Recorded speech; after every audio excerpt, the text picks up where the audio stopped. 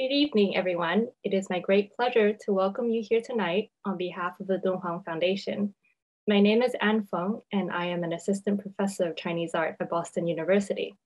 This is our last lecture in the Arts, Environment, and Materiality Along the Silk Road series, and I would like to thank Chris and Julia for creating such a dynamic platform for the study of Dunhuang, as well as Aurelia, who assisted with organizational details. It is my great honor to introduce our speaker, Professor Xin Wen. Professor Wen is an assistant professor of East Asian Studies and History at Princeton University. He is the historian of medieval China and Inner Asia.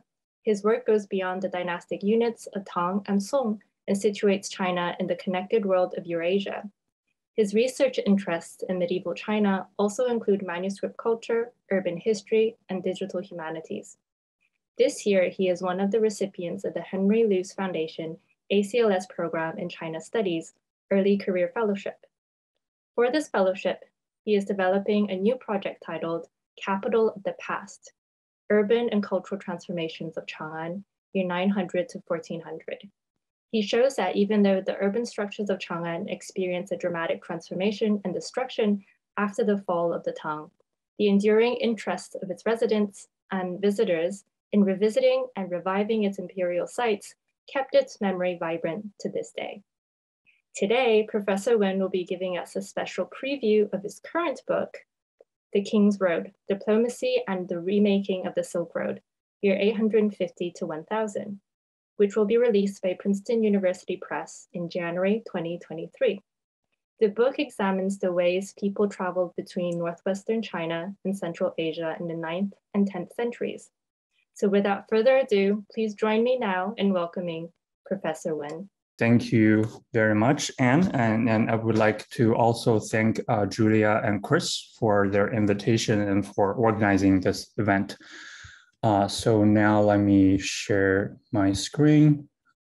Thank you all very much for coming here tonight. So like Anne said, today I will be giving an overview of my upcoming book, The King's Road, Diplomacy and the Remaking of the Silk Road.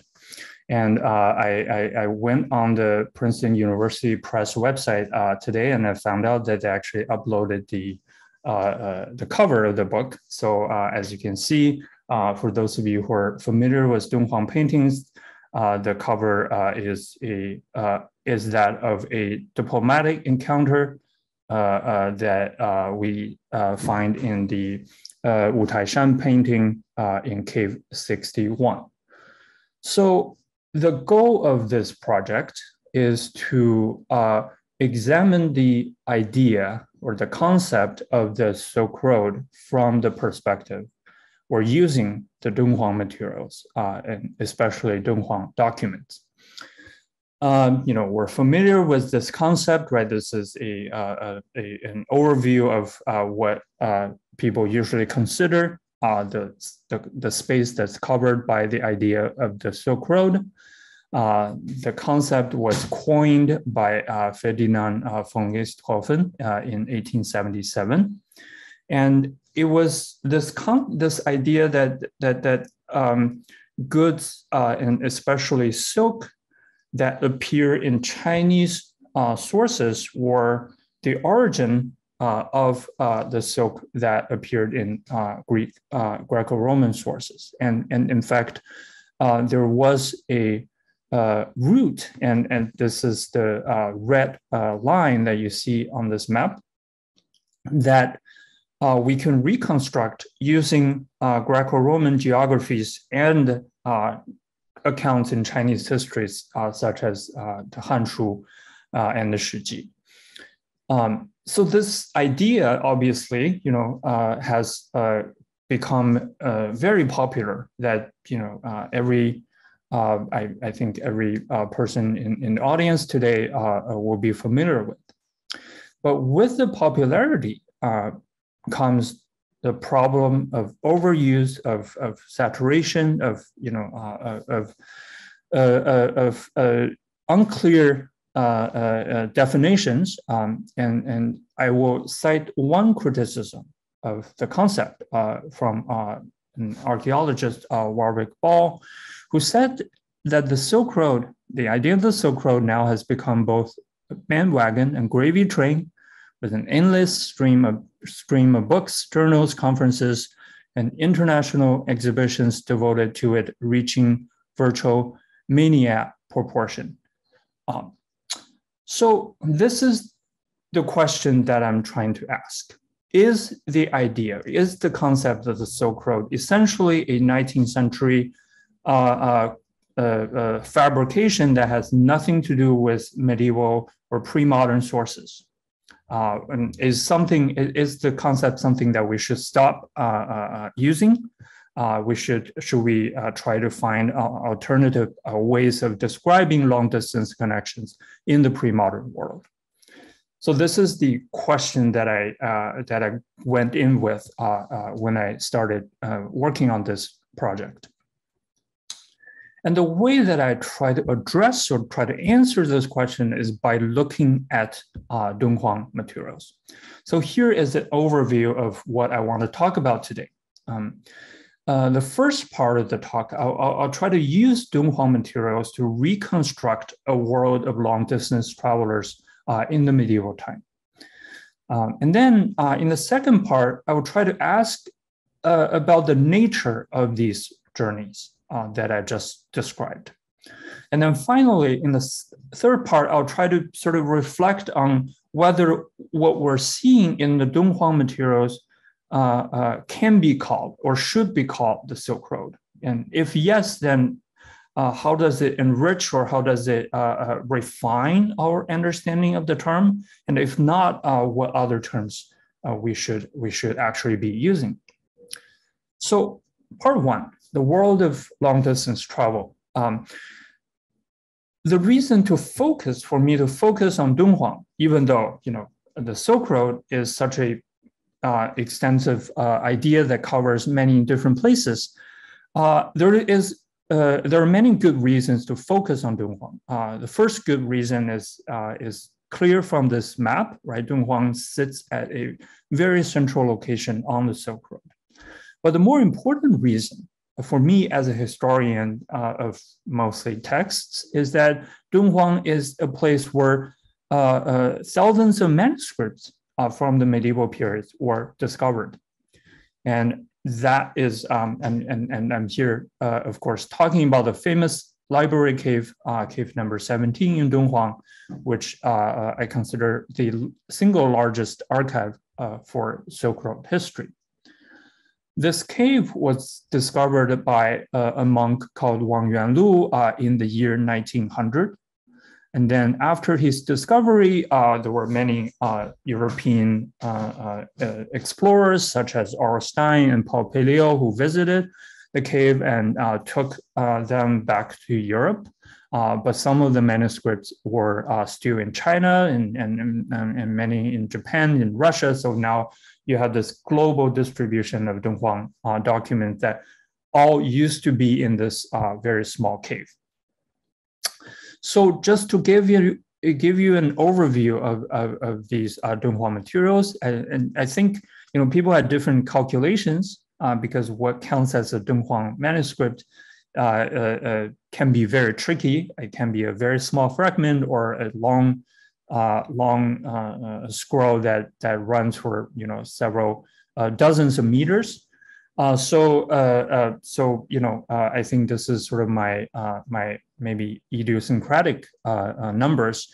My calculation of Dunhuang manuscript basically yields these type of numbers, right? About 80, almost 90% of the Dunhuang manuscripts are in Chinese. The overwhelming majority of them are Buddhist texts, but as you can see here, there are also substantial numbers of secular documents.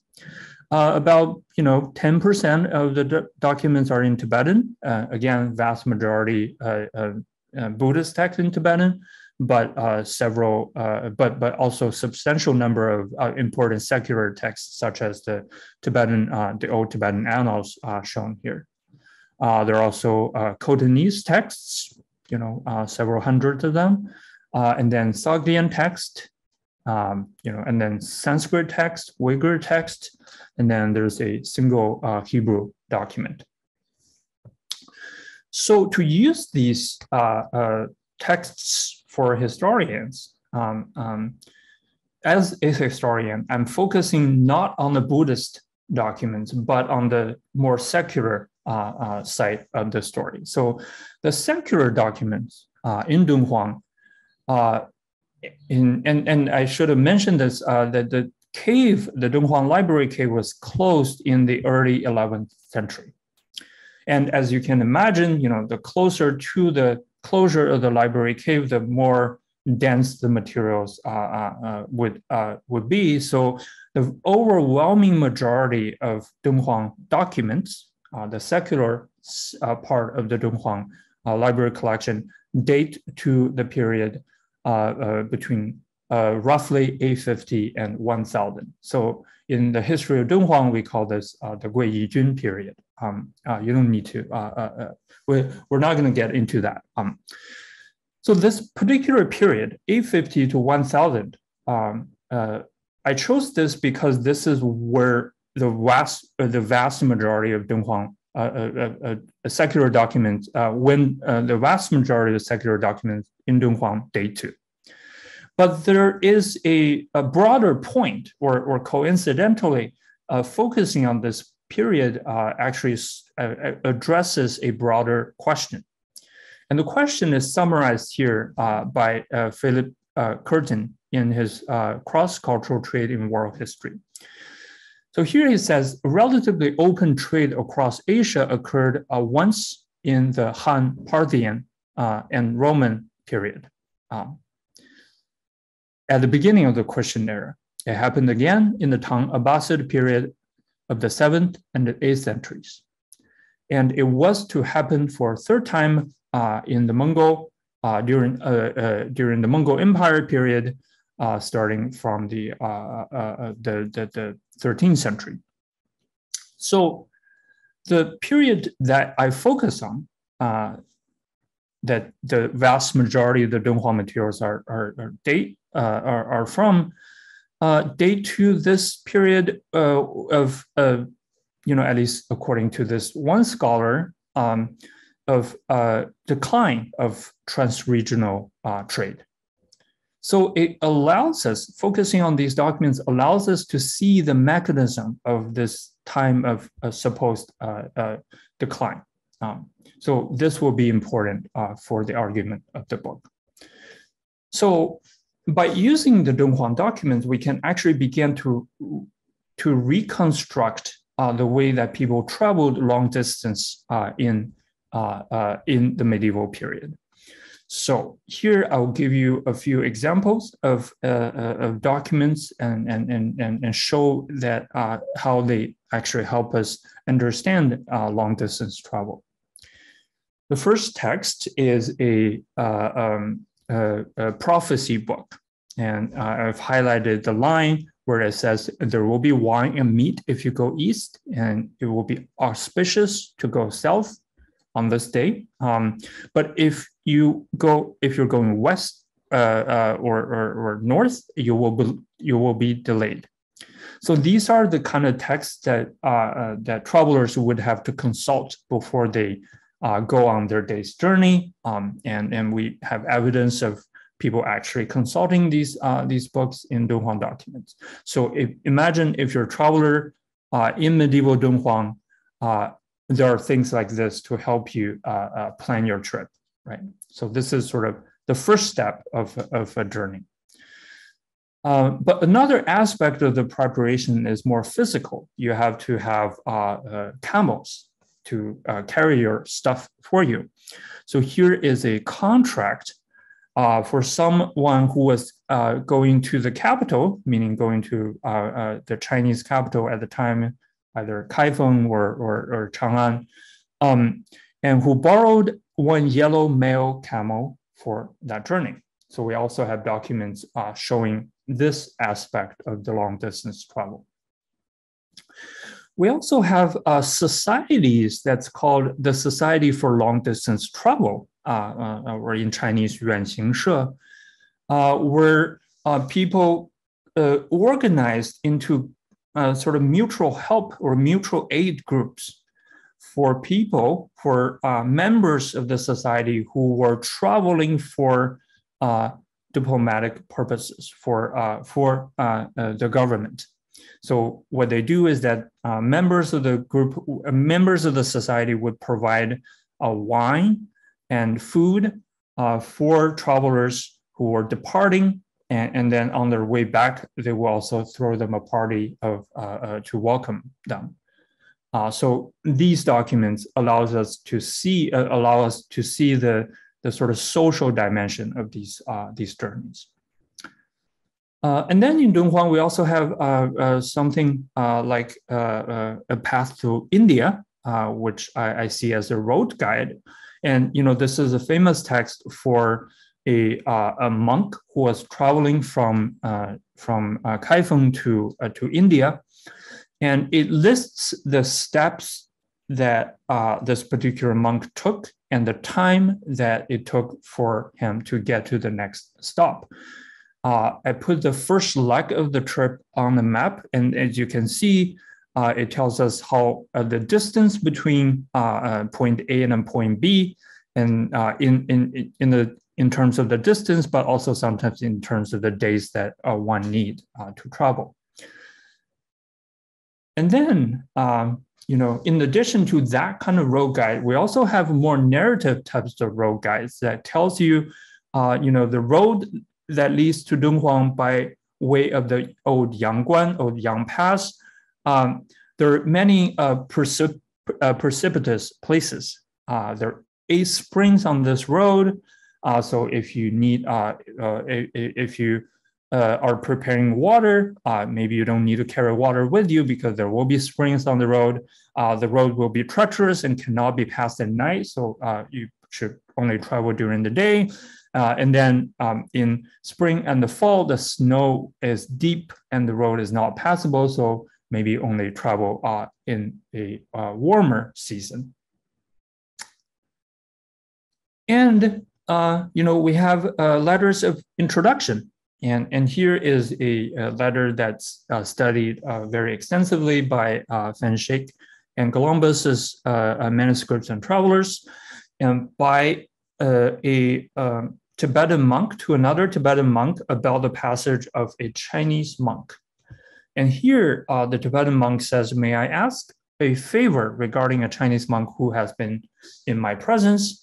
And the monk, the Chinese monk, wishes to go to India.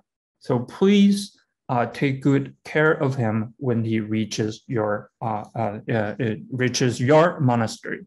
We also have similar letters in Chinese in the context of diplomatic travels. And so these letters, as you can see, were very important in our understanding of the traveler's life on the Silk Road. And we also have, once you get on the Silk Road, once you started your journey, you will need various things. Then not all of them you carry with you. So to address this issue, so when you are short on food or drinks or paper, what do? In Dunhuang materials, we can see that there are examples of Dunhuang government offering goods to diplomatic travelers who were visiting Dunhuang. Here's a list of wine that was given to envoys from Khotan and Ganzhou. And here's a list of paper given to these travelers. So these goods were obviously very important to them. We also have, but the travelers were not just getting things from their hosts. They also sometimes give things to their host. And here is an example, sorry, with the wrong way, of a gift receipt from a Khotanese travelers to Dunhuang who delivered one piece of white jade to the Lord of Dunhuang.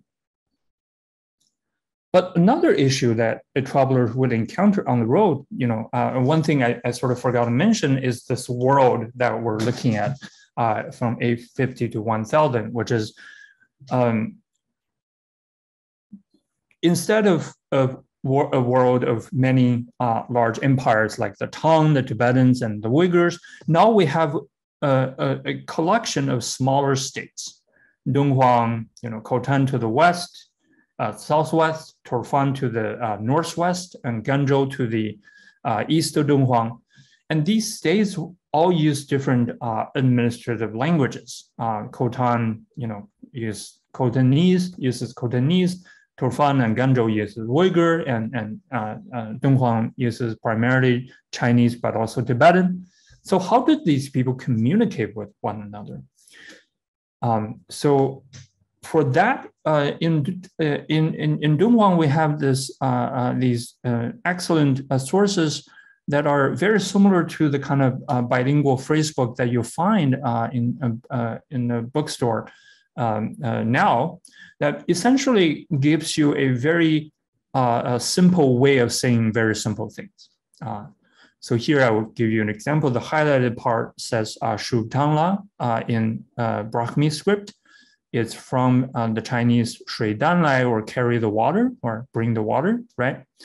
And then the next sentence in this bilingual phrasebook says Ucha wa bara, which in Khotanese means bring the water. So by using something like this, you will be able to say bring the water in Chinese or Khotanese if you only know one of the languages, provided that you know how to read Brahmi, that is. So if we look further down, these list of phrases include things like bring the salt, make food quickly, where you're going, I'm going to China, things like that, obviously useful for travelers.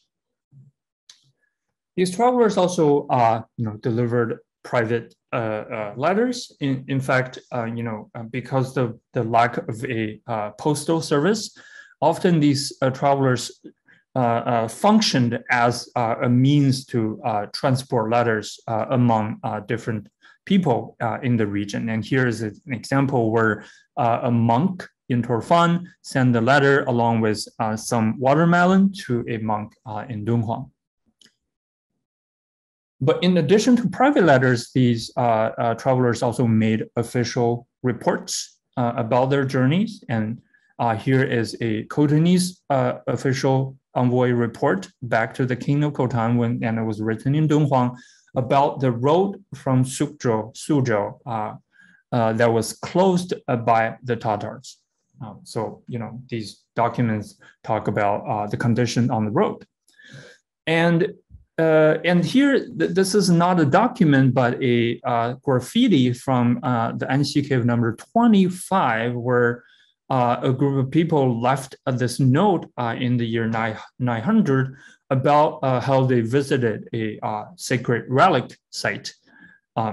And by looking at this, anyone who has traveled in China won't be surprised by this, because it's sort of a practice that persisted to this day, that people inscribe their names to famous sites. That by looking at this, we get a sense of the activities of these travelers on the road. So, once you have your reports written, right, you interacted with your host, you've given them your gifts, and you're written back to your government. What do you do at the end of a trip? And here we have an example of someone writing to their host expressing their gratitude for the accommodation that was provided for them. And with this leg of your journey ended, and you can go back to the beginning and start again. So these documents, I hope, show us that the Dunhuang, the collection of secular documents in Dunhuang provides an unparalleled base of sources for the reconstruction of long-distance travel in medieval Eurasia. And this is sort of the base that I use for my book. Many of the stories that I tell, that I sort of introduced here, will be told in the book as well. So, having described these journeys, now let's turn to a question that is sort of broader in a sense, which is when we look at these examples of long distance travel, the question to ask next is obviously, what are we actually looking at? What is the nature of all these different activities that we see in Dunhuang? And here I take an important, and I sort of take an important lesson from Valerie Hansen's book and Valerie Hansen's very perceptive remark on the materials from Dunhuang, which is that when we look at materials from this particular cave number 17, there are actually not a lot of references to merchants traveling long distance. There are 2 or 3, but not many. So if we see examples of long distance travel, but don't see a lot of merchants, then who were doing the traveling? So now I'll give you a few documents to show who these travelers were and the kind of frequency and the intensity of their journeys. So the first document that I want to introduce is an official report written by someone in Suzhou back to Dunhuang. And here I'll show you the map. So Suzhou, as you can see, Dunhuang, to the east is Guazhou, and then Suzhou. So this official wrote back to the Lord of Dunhuang about diplomatic missions that the Lord of Dunhuang dispatched to the Tang court. So this dates to the late 9th century. The most important piece of news that this letter conveyed was about the death of Huang Chao, famous for almost overthrowing the Tang government. But in addition to that, this letter also tells us that at the time when the letter was written, there were 4 different Dunhuang missions who were on their way back from Chang'an. And I've marked where they are on this map. So one of them is in Binzhou, to the northwest of Chang'an. 2 of them were in Liangzhou. One of them is in Jialing. So this shows us that at this very moment, there were multiple diplomatic multiple diplomatic missions from Dunhuang to the Tang happening at the same time. The second document I want to show is about a monk who was serving as an envoy for the Dunhuang government. And this is a long contract from the monk. So the monk says in this, as you can see, very fragmentary text, that last year he served as an envoy to Ganzhou. And then one line down, he talks about the expense of his trip as an envoy to Khotan. And then now the content of this document, he's talking about how he was dispatched to Xizhou or Turfan as an envoy again.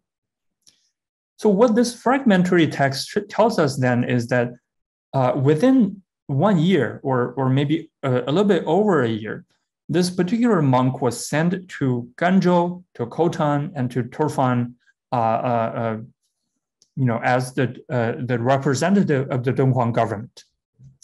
So it shows you that not only was there travel happening, the intensity and the frequency of the journey for this particular person. The third document I want to show is what we call the Steel-Holstein manuscript. This is a document that is now lost. Nobody knows where it is, but it is originally from Dunhuang and it is written in Khotanese and Tibetan. And it's a very complicated document that I describe in the book, and I'll probably write more about it elsewhere, but I just want to highlight one point where it mentions that two envoys from Dunhuang, right? Two envoys from Khotan who came to Dunhuang, talks about the fact that this particular trip that was recorded in this document was the 7th time that they have come to Dunhuang. And similarly, in a biography for Dunhuang official Zhang Baoshan, and so I'm showing you this image. This is obviously not Chinese.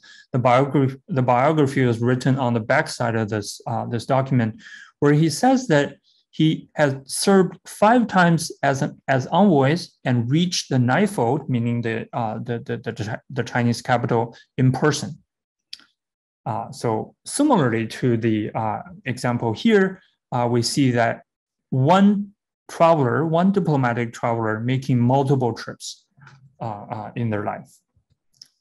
Here's another example of a envoy named Zhang Xiuzao from Dunhuang to Turfan.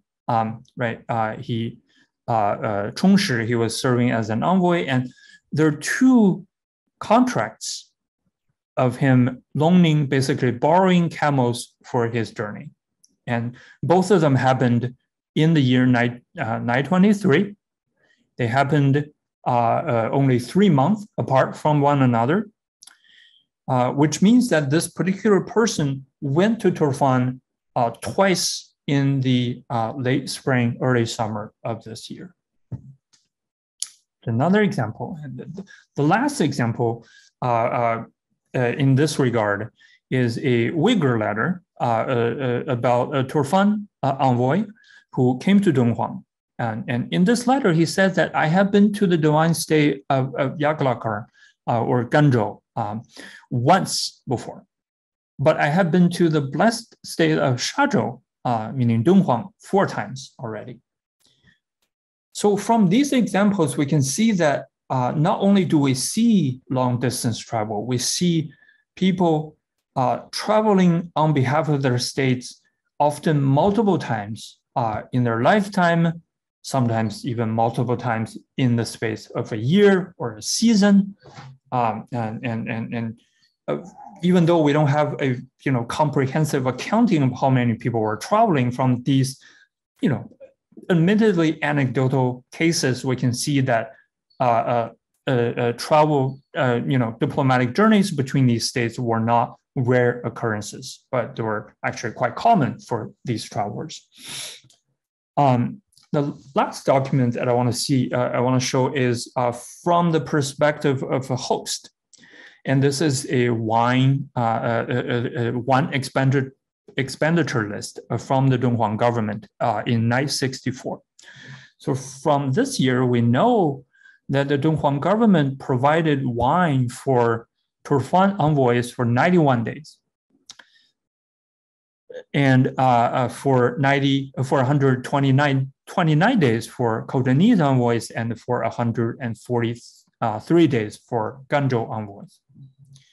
So from a different perspective in this document, we can see that not only were there a lot of travelers, a lot of diplomatic travelers, once they arrive at their destination, they often stay for a very long time. So this also attests to the intensity and the depth of connections. So what do these documents tell us collectively? I would argue that there's, and zooming out, right, after the Muslim conquest of Sogdiana in the 8th century, and especially after the fall of the Tang, the Tibetan, and the Uyghur empires in the mid-9th century, the Sogdian immigrant network, the Sogdian merchant network that we often associated with the Silk Road had already collapsed. And scholars often take this as meaning that the Silk Road as a whole had come into decline. What I have shown, and what I believe that Dunhuang documents show us, is that in fact, long distance travel in the eastern half of the Eurasian continent persisted after the fall of these 3 large empires. And they persisted in a way that were, quite intense. We can demonstrate that these journeys were happening on a regular basis.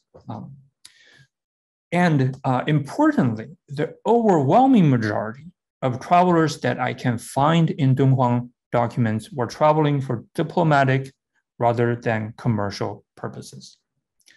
And it is for this reason that I call this network the King's Road. So importantly, I'm not using this term to replace the idea of the Silk Road. Instead, I'm trying to underscore the diplomatic or the government-centered dimension of this network. So here, this then brings us back to the concept of the Silk Road. So having reviewed, right, what the content of these documents are, how does the Dunhuang material help us understand the nature, the chronology, of the Silk Road, or whether we should use the concept of the Silk Road at all? And I have a lot to say about this, and here I'll just give you one more or two more examples from Dunhuang. So I've mentioned that the vast majority of the travelers that I find in Dunhuang were traveling for diplomatic purposes. And here is a particularly well-documented case that Valerie Hansen talks about in her book as well. That was a group of envoys who went to Chang'an, from Dunhuang to Chang'an in the year 878, and they participated in the New Year's celebration in Chang'an and met the emperor in the Daming Palace, and so on and so forth. So we can see that they probably went to Ganzhou and then follow this route to Chang'an, and we know quite a bit about their journey because a official report about this trip was preserved in Dunhuang. And it's a very long and very interesting document that I talk a lot about. And here I just want to highlight a few key points. So this document tells us that this group of 29 diplomatic travelers from Dunhuang brought to Chang'an one piece of jade. Here highlighted the text, Yu Yi Tuan, one antelope horn, one, not two, one, and then one yak tail, tail of a yak, to the Tang court. So these are the gifts that the Lord of Dunhuang give to the Tang emperor. And in return, if we follow this text and read on, we realize that the Tang emperor provided a lot of return gifts to these people in Dunhuang, and not just to the Lord of Dunhuang, who supposedly give him these three items as gifts. The Tang emperor also gave a lot of gifts to the 29 diplomats who traveled to Chang'an. And these gifts include clothing, and silk, the different sort of amount of silk, and then silverware. Here are the silverware, and a part of this return gift from the Tang emperor is called this very strange or interesting term, 驼马价, or the price of camel and horses. What it means is essentially is something that was meant to cover the cost of travel for these travelers. So if we put this exchange, if we look at this exchange from the material perspective of what was exchanged, we can see that on the one hand, the Lord of Dunhuang gave the Tang emperor one piece of jade, one antelope horn, and one yak tail. In return, the Tang emperor gave back about 1,850 pi of silk. And 1p equals to about 12 meters. So you can do the math and have a sense of how much was given. About 42 sets of clothing, and then 19 pieces of silverware. So this is example number 1. What it shows us is that these travelers, diplomatic travelers from Dunhuang, and the Lord of Dunhuang were acquiring a substantial amount of goods in the form of silk, clothing, and precious metal from this diplomatic exchange. And there are many other examples like this, but this is the most detailed and sort of most clearly laid out one. So this is the first case that I want to talk about in this part. The last example, and the second and the last example I want to talk about is an entirely different type of text. It's a lyrical poem that was performed at a what we call the Noa ritual on New Year's Day or New Year's Eve in Dunhuang. So it's a popular poem or popular song that was recorded in a Dunhuang document. So in the song that expresses people's wish for good things that will or should happen in the new year, we see lines like the 10,000 commoners, right? Regular people in Dunhuang, they sing songs with their belly completely filled. And the time that they lived resembled those of Shun and Yao. So these are the sage kings that lived before Confucius, supposedly, right? So basically it's saying that they lived at a great time. Why was the time so great? The text continues to say that, please do not worry about the eastern road being blocked. In the spring, the heavenly envoys will arrive, meaning envoys from China will arrive, and they will offer large Jin silk with coiled dragons and different kinds of silk and textiles. So this is talking about the connection to the east. But to the west, the song continues, all the way into to Khotan, the road will be smoother than those covered with cotton. And the Khotanese will offer precious artifacts and white jade, as well as 1,000 types of cotton, silk, and other types of miscellaneous cloth. And because of this connection between Dunhuang and the Tang, or the Chinese court, and between Dunhuang and Khotan, and all the goods that were brought in, everybody within the border of Dunhuang will chant the song of happiness and enjoy the long life, like Pengzu, who supposedly lived for 800 years.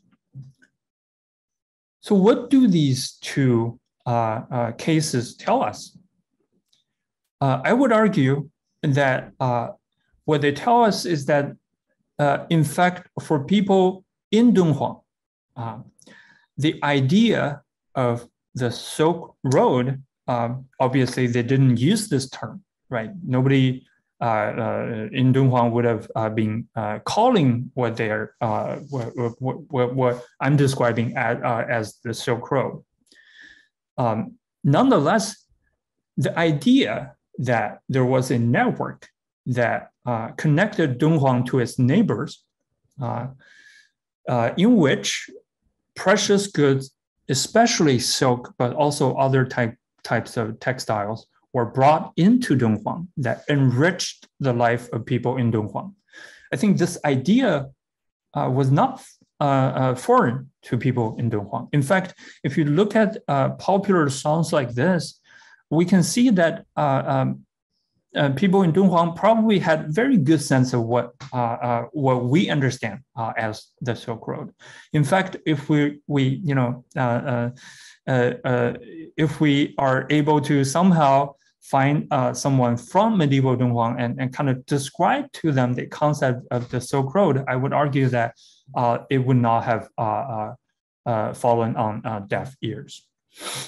So to summarize what, this is part 3, what I think the materials from Dunhuang as a whole tell us is that even though the concept of the Silk Road was a 19th century invention, the two elements, silk and the road, are actually discussed extensively in Dunhuang documents, that people were very aware of their importance. They would, again, like I've said, they would not have used it. They would not have used the term the Silk Road, but I would argue that they would have been able to understand this term perfectly well. So last slide, I just want to give you an overview of the content of the book. Obviously, I can't really talk about everything that I talk about in this book, but very briefly, this book is divided into 3 parts. First, I talk about travelers, including people and things, and then I talk about how people actually traveled, what they did on, with the geographical information, how did they interact with their hosts, how did they manage the goods that they exchanged as gifts, and how did they navigate the multilingual world of Eastern Eurasia. And then the last part assesses the impact of this network, and I show that the goods, the gifts that these diplomats brought back to Dunhuang was actually central to not only the economy of Dunhuang and other OEC states, but also central to the kingly expression of these sovereigns in these states. And as a result, the 2 chapter 9s here, the last one is chapter 10. The road or the diplomatic connection became a central theme in the political discourses in Dunhuang, from the king of Dunhuang all the way down to commoners, their songs, their dreams, their fears. And in this way, hopefully, I will be able to show that not only was there a network of long distance travelers that I would argue, can still call the Silk Road, it was actually a central presence for people in Dunhuang that affected essentially every aspect of their life. So that is all I have to say. Thank you very much for your attention, and I look forward to your questions. Thank you, Professor Wen. That was such a rich and amazing talk, and I had the honor of reading your book manuscript recently, and I feel like I think what I find fascinating about your book is that as you mentioned, we commonly associate the Silk Road, imagination of the Silk Road, with empire, free trade, and merchants, but your study has really helped us rethink the kind of political landscape in the 9th and 10th centuries, in which there's kind of more fragmented political landscape, but then there's still a very robust, strong kind of diplomatic networking, and there's still a lot of stability. That's what kind of struck me in your book, that these smaller kingdoms, through diplomacy, were able to kind of sustain a lot of stability. And I feel like it really helped me kind of rethink, again, this question of what is the Silk Road. So we already have quite a few questions coming in, so I'll just read them to you. So our first question comes from Kathleen Young. Kathleen asks, there seems to be a lot of wine being used. Did the Chinese and Muslims drink that much wine? Drinking tea was already a custom, as seen from the Tang tea ceremony utensils from prominence to the very famous kind of set. Can you shed some light about the wine drinking habits of the time? So here I had to admit that I'm cheating a little bit with my translation, because the text often just says jiu, and it's difficult to know exactly what kind of liquor is being described. So I kind of, for the sake of clarity, I sort of translated them as wine. But we know we know for sure that there were wine consumed in Dunhuang at this time. There were other types of alcohol, but there was definitely wine being consumed. The sort of drinking habit that really struck me in terms of in the context of this book is how frequent alcoholic consumption was in the sources. So people were provided, again, I'm translating as it as wine. People were provided wine prior to their departure. So basically, there's this a banquet that often were held in suburbs of the main city, where people were given wine. People were provided wine on their way back. In Dunhuang, we had this very interesting expression called 暖脚 banquet, 软脚 banquet, soften your feet. It's a banquet that helps to soften your travel hardened feet. And at these banquets, wine were also provided. But most importantly, and most sort of interestingly, as the expenditure accounts that I've used shows, wine were provided on a daily basis for these travelers by the government, meaning like every day they get some. So much so that we have complaints from the winemaking households in Dunhuang about the fact that they could not keep up. There are too many envoys coming in, and they all demand wine, and we cannot keep up. And there's this one very interesting petition. So I think that kind of shows you one dimensions of the wine consumption for these travelers. But thank you for the question. The next question comes from Professor Valerie Hansen. She says, Xin, congratulations on your book's imminent publication. The cover is lovely. Since you are the first Silk Road scholar who can read all the original documents in Tibetan, Khotanese, Chinese, and other languages, would you mind discussing the differences between the materials in Chinese and in non-Chinese languages? Are there any genres in non-Chinese languages that do not exist as far as we know in Chinese? Thanks. So in Dunhuang, in Tibetan, there's this travel permit that I have not found in Chinese anywhere, and it's kind of similar to earlier period. There's this Tocharian travel permit from Kucha, I think, that's also very interesting. But in Dunhuang, so in Tibetan, there's that document. The letters of introduction for a monk using the sort of Qinghai road that Sam and Imre discussed in their books. I also have not found parallels in the Chinese sources. There are many Khotanese envoy reports. In fact, the beginning of this project was really from my seminar or my courses. The course I took was Professor Octa Sherrill reading these envoy reports in Khotanese. These documents really don't exist in Chinese. And then something like the Still-Holstein miscellany, the one that is lost, that we only know from a 1940s publication. In this book, I try to argue that document is essentially a traveler's notebook that contains a different genre, various different genres of text, and that's why Beatty calls it the miscellany, including poems that were, quite literary, and official reports. as well.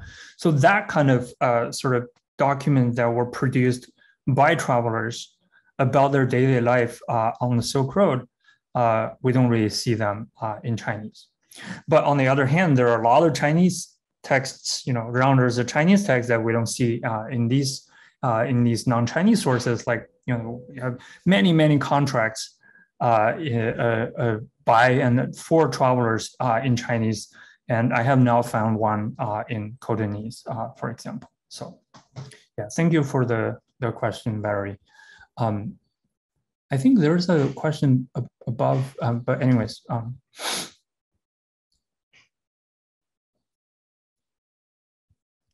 The next question, I guess, comment comes from Janet Baker. She says, so it seems that the silk and other textiles were an important diplomatic gift item. Perhaps the phrase Silk Road can still be used. The King's Road applies royalty and representatives of royalty. Certainly a number of travelers were also religious pilgrims.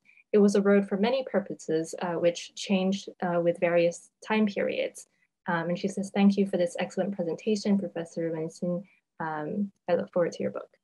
Yeah, that's absolutely right. And in fact, in one of the chapters, I used these Dunhuang paintings and I compare them to mural paintings, to compare them to Song images of emperors and empresses, to show that even though these people, these sovereigns that were physically removed, physically thousands of miles or over 1,000 miles from one another, ruling over different subjects, they were actually dressed in ways that were very, very similar to one another. And that, I think, partly is the result or the impact of what I call the King's Road, meaning that it created this, international elite of medieval Eurasia. It's kind of like, rich people these days, they all were, I don't really know a lot of rich people, but like I assume that they have Gucci bags or things like that, right? And that's the sort of currency for these kings and these aristocrats, and they gain goods and exotic things through the diplomatic network, and they put them on their body. So that's one dimension, very much about representation. But more importantly, I think the reason that I called it the King's Road is because the network of travelers and the sort of infrastructure that supported the network were provided by these different governments on the road. So much so that when we see these accounts of Dunhuang government, for instance, providing wine, providing food, providing paper, and providing clothing sometimes to envoys from other states, you don't really see them giving anything back. It's a sort of one-way street. The fact that you are a diplomatic traveler entitles you to a lot of things that other types of travelers did not have the privilege of having. So that tells you that at least this particular dimension of the network of long distance travelers were very much maintained by the government. So the government not only benefited the kings, or not the government itself, but the sovereigns of the government, not only benefited materially from this network, they also, or maybe because of that, they also were interested in maintaining it. And in these diplomatic letters, we also see them talk about how this road would make us a family. People like the king of Dunhuang and the Han of the Uyghur Ganzhou state, they would talk about the fact that we're brothers on the road. So I think that's also a dimension of the King's Road. An important note that I had to need to emphasize is that I'm not saying that there weren't merchants. or there weren't religious travelers. There were a lot of religious travelers, as I have shown. But many of them were also doing diplomatic things at the same time. Some of the diplomatic travelers to China also go to Wutaishan when they finish their official duties. But the Dunhuang collection, the collection of Dunhuang documents is a very biased source base. Just because we don't see commercial travelers in Dunhuang doesn't mean that they didn't exist. But if in the future we have better sources to kind of look at these people, maybe there's a merchant's road that existed simultaneously to the network that I'm describing. Yeah. So our next question is from Professor Susan Huang. She says, "Thank you very much for the inspiring talk. Looking forward to reading your books. Can you elaborate a bit? What is the purpose of preserving such diplomatic documents in the Dunhuang library cave?" Yeah, thanks, Susan, for the question. So, as you know, and as scholars of Dunhuang know, that the Dunhuang library collection, library cave, there are a lot of debates about the nature of the collection and why it was sealed. I think I agree with Valerie, and I agree with Emery and Sam that this collection is something between a library holding of a monastery and a repository for Buddhist relics. It's sort of, there's a spectrum. It's sort of, we probably shouldn't understand it as entirely a library or entirely a collection of sacred waste, right?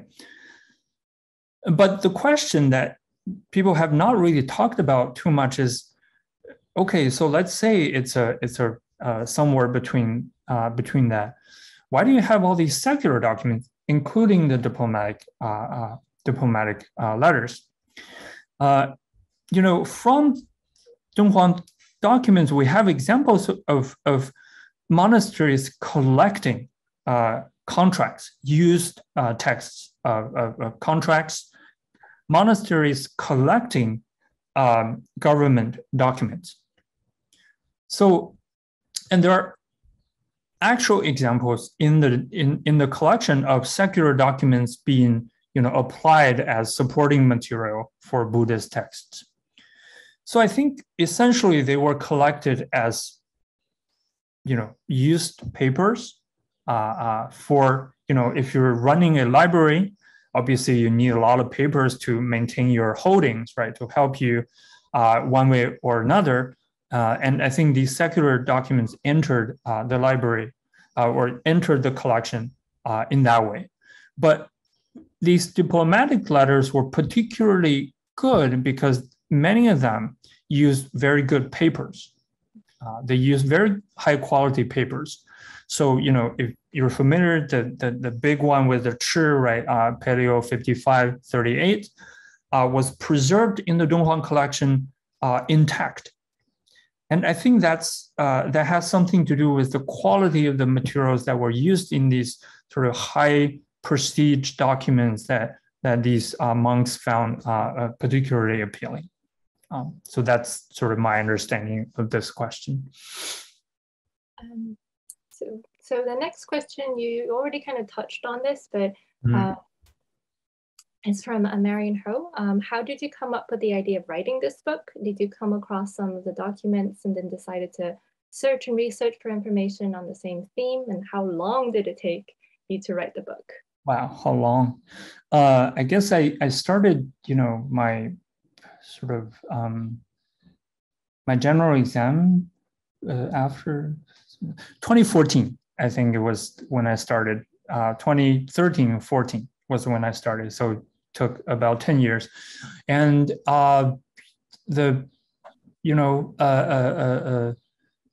reason, or I sort of started it when it's an interesting kind of maybe not very relevant point, but kind of random because I was taking Cotonese with with Zhang Zhan, with my friend Zizi, who is now a postdoc at Oxford.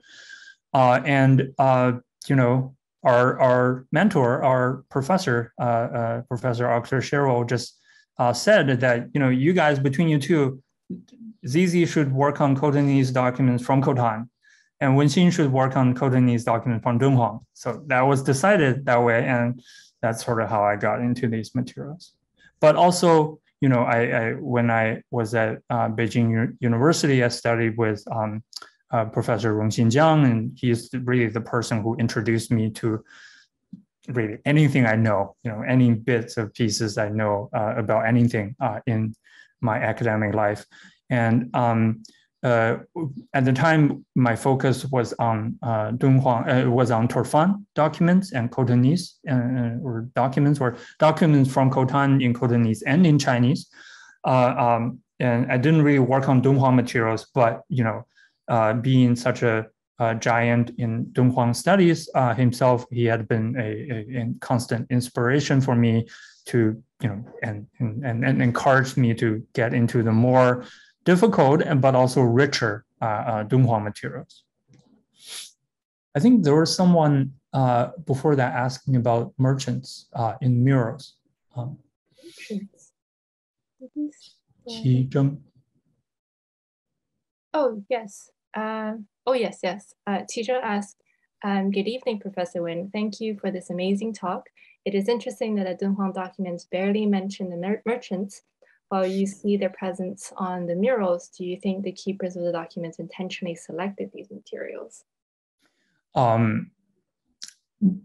I sort of touched upon this a little bit already. It's because these are documents that were collected by Buddhist monks for their collection of documents, or as a library or as a secret waste.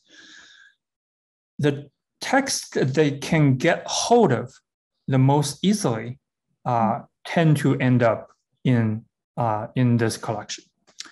That is why. So when we, you know, talk about secular documents in Dunhuang, the best represented secular documents in Dunhuang are secular documents made by the monks themselves. And these are documents that were studied extensively by scholars like Hao Chunwen, because that's, you know, that institution obviously was very close to the monks. And then the Dunhuang government was very close to the monks. So the Dunhuang government's document very often ended up in the library. And then, you know, the sort of foreign diplomats, they, you know, visit these monasteries sometimes. So they're a little bit removed. So we have fewer documents about them, but there are still some. I would imagine that, you know, commercial travelers were probably even further away socially from these monks. And that's why their documents don't end up in the cave. Doesn't mean that, again, like I said, they didn't exist. This is one reason. The other reason is that the reason why we see all these depictions of merchants on Dunhuang murals it's not because they were painting their daily life. They were painting these Jataka stories based on Buddhist texts that talk about merchants. Very often it's the case, right? These 500 merchants going into the sea, for instance, there were canonical sources for that. Just like I sort of I was looking at this. I mean, I think Anne's research touches on this. There were a lot of paintings of river and water in Dunhuang mural paintings. Doesn't mean that there were a lot of river in Dunhuang or a lot of water and boat traveling in Dunhuang. So the murals, they have their own logic that we kind of have to treat them as a different genre and not a direct reflection of what life was. Thank you. And we have a question from Bill Nugent. Is there a rough equivalence in the value between yaktail, antelope horn gift, and 1,848p of silk, 42 suits, 19 pieces of silverware? It would seem not. Is the apparent lavishness of the silk suits silver benefactor intended to show his wealth, generosity, regard the travelers for the travelers, or is it a big store of trade goods to initiate or promote commercial activity? So I think this is the key point of the book, which is, yes, there is no equivalence in the value of the exchange. We don't know how big the piece of jade was. And, an antelope horn, I mean, it's a precious object, but these objects, the jade, antelope horn, and the yaktail combined, there's no way that these things were considered in the material sense as valuable as the gifts that were given in the other direction. And this, I think, points to a central difference between what I'm describing in this book and what people often imagine the activities on the Silk Road to be. When we consider the Silk Road to be a primarily commercial world, then things were, things of equal or similar value were exchanged. But what I'm seeing in my sources is that the way that a lot of these materials were exchanged occurred in the context of what I call competitive gifting. And here I'm learning a lot from the classic studies by Maus, by Marshall Salins, about in Salins's Stone Age economics. He talks about all these big men, right, spending wildly to gain prestige. In the competition, it's important to give more rather than give less. Right? In a bilateral relationship, if I can overwhelm you with my gift, then I win this competition. So people actually had incentive to give more. And in the Dunhuang documents, we have cases where clearly, there's a similar list between the Han, the Uyghur Han, and the Tang Emperor, where it specifies the fact that the Tang Emperor were giving back more to the Uyghur Han than he initially received. So why is that? I think the work of Maus and Salins really gives us a key to understanding this imbalance, which is this process essentially reconfirms the unequal relationship between the Tang Emperor and the Lord of Dunhuang. Because the Tang Emperor can overspend, can win this gift competition in a way that the Lord of Dunhuang, there's no hope for him to compensate, to reciprocate in an equal way. By participating in this exchange, the Lord of Dunhuang is essentially succumbing himself to the Tang Emperor. So it sort of reaffirms this unequal relationship. And this is the dynamic, the central dynamic that I'm seeing in these sources that sort of drove the exchange of goods as gifts. And I think we have another question from Professor Gilratz. Thank you for this fascinating talk. I really look forward to reading to your book. I wonder how far west did the network extend? Mm-hmm. Are there documents recording envoys or travelers from the Iranian region or Western Asia? The short answer is no. In Dunhuang, what we're seeing is it seems like a pretty clearly Eastern Eurasian world. There are references to places west of Kashgar, particularly because Khotan, the Khotanese were fighting the Kalahanids, and the Kalahanids were based in Kashgar and further west.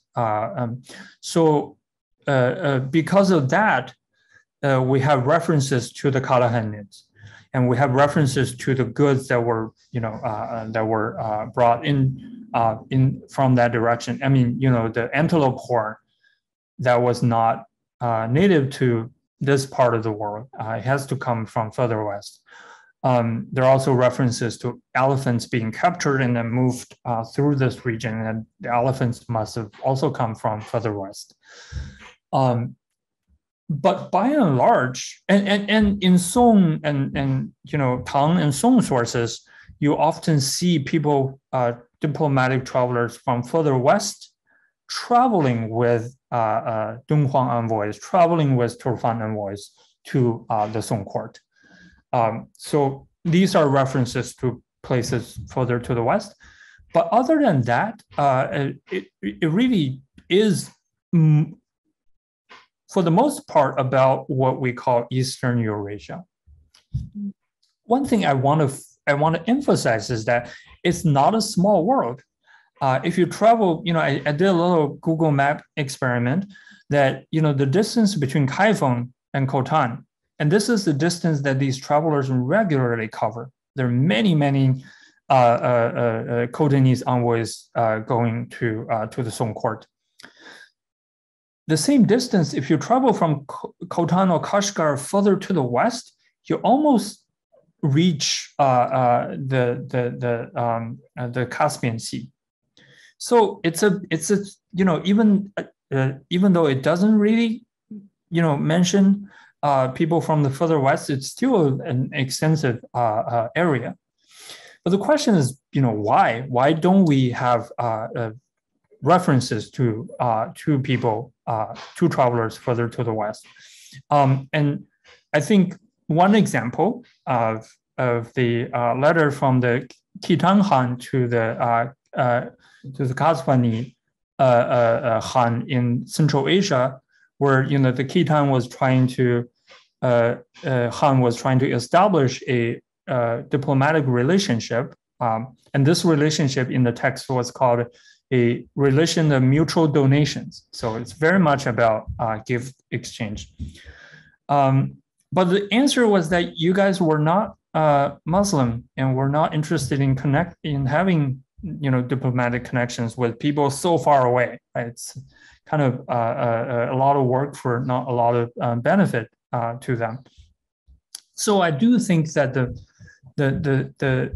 Turkic-speaking Muslim world, Turkic, Persian speaking Muslim world, form a kind of world unto itself that that we don't really see in Dunhuang documents.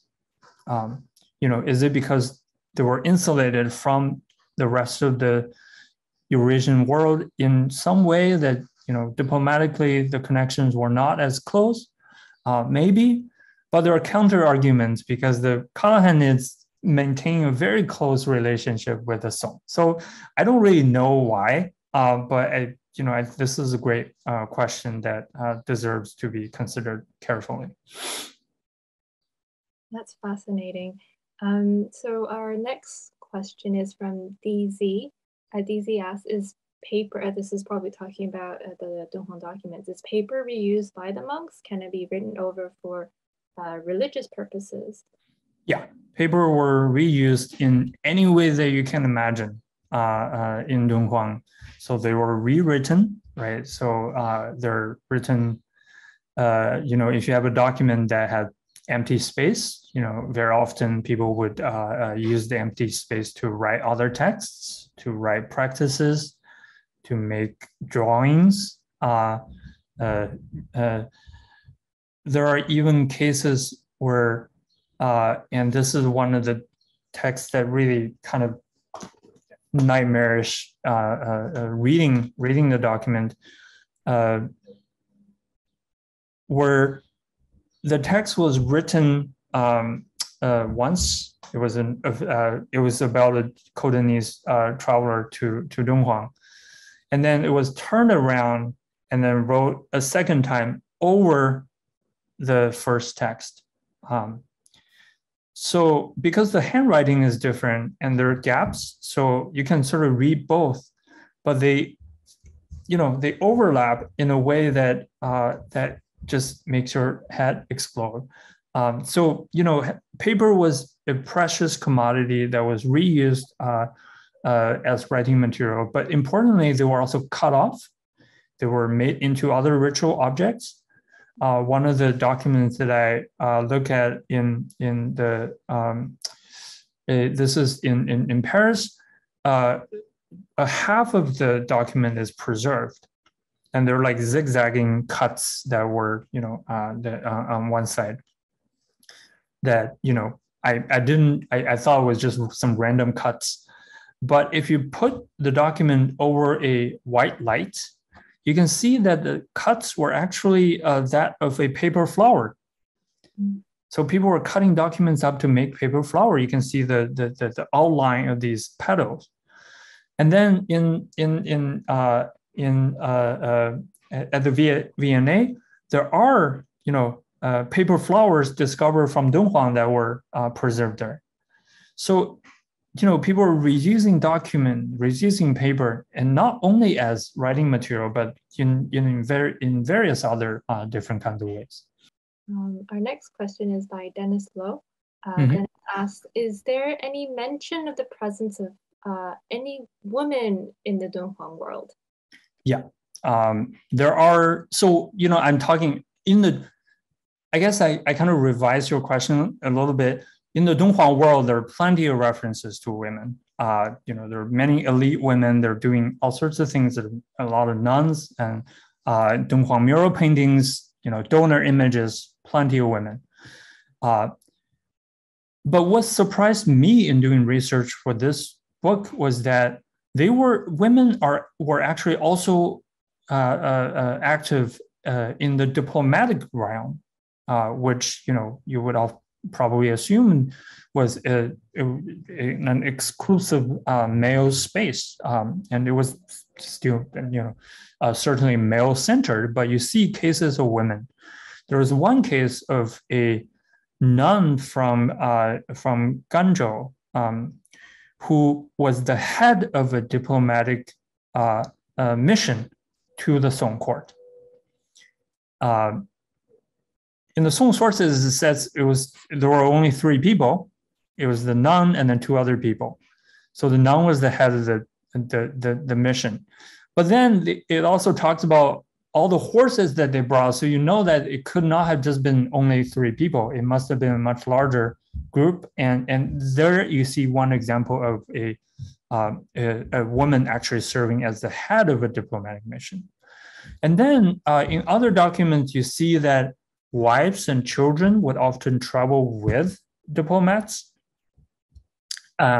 So they were very much part of the diplomatic journey. And because there were a lot of interstate diplomatic marriages, many of these elite women, like the daughter of the Lord of Dunhuang, would be married to Khotan, and she would go to Khotan, and not only her but her entourage, and that involved a lot of women. There's this very interesting document by a female kind of attendant or servant to the Khotanese prince, who was married to Dunhuang, but she was back in Khotan at the time. So this female servant was writing back to the Khotanese prince and the Khotanese kings and the ministers, asking for clothing, asking for jade, asking for painting material for mural painting in the caves. And there you can see that it was a woman who was organizing all these things, right? Who was active in these diplomatic networks and organizing the communication of information, of goods between these different places. So that is a very long answer to say yes. So I guess this is probably our last question. It is from Melissa Morton. She says, hello, thank you for this wonderful lecture. At the beginning of your talk, you mentioned local provisions, stuff you need for your journey, food, drinks, paper. Is this paper for trade and use, or papers needed for your travel? Yeah, paper was, I would say, central to the life of these diplomatic travelers. There was this record of a group of Khotanese travelers or Khotanese envoys who arrived at the Song borders, but they didn't have their papers with them. They didn't have the official edict, didn't have documents to show that they were actual diplomatic travelers, so they were almost turned back. They're like, there's no way for us to know who you were. So that's why, and in Khotanese, there's this very interesting document where it tells you how to treat the text, the physical object of the official letter that was written on paper. It has to be put on the first horse of the diplomatic mission. And then, once you dismount that document first, and then everyone else dismount, and then they have to pay respect to the document as if the document is it is kind of an embodiment of the king. So official letters, very important. They also exchanged, they also had to write reports back home, so that, for that they would need papers. They kept notes to themselves. They wrote poetry, and we have these poems about, whenever they get to a place, they write a poem about that place. If they keep notes like that, they need paper. But very importantly, they also transmitted paper transmitted books as gifts. So there are cases of Dunhuang envoys delivering Buddhist texts to the Song court, and then the Song court giving Dunhuang Buddhist texts. So in this sense, and I have a segment talking about this, the world of the diplomatic travelers was filled with paper. It was really the paper and the documents that and the text that they carry that give meaning to the life of these travelers. Otherwise, who knows who you are, right? So I think, paper was very central to the story. So there was one, Vladi, the second question, I think we kind of missed, maybe all the way up back. I guess this is more of a asking. Oh, okay, sorry. So I can kind of put you in touch afterwards. Okay, all right, sounds good. Yeah, and I think we're exactly on time. So great. Professor Wen, thank you so much for being with us tonight and shedding light on the life of diplomats and helping us really rethink the Silk Road once again, and kind of giving us this amazing kind of detailed vision of the life of long distance travel. And we can't thank you enough for agreeing to kind of share your new book with us.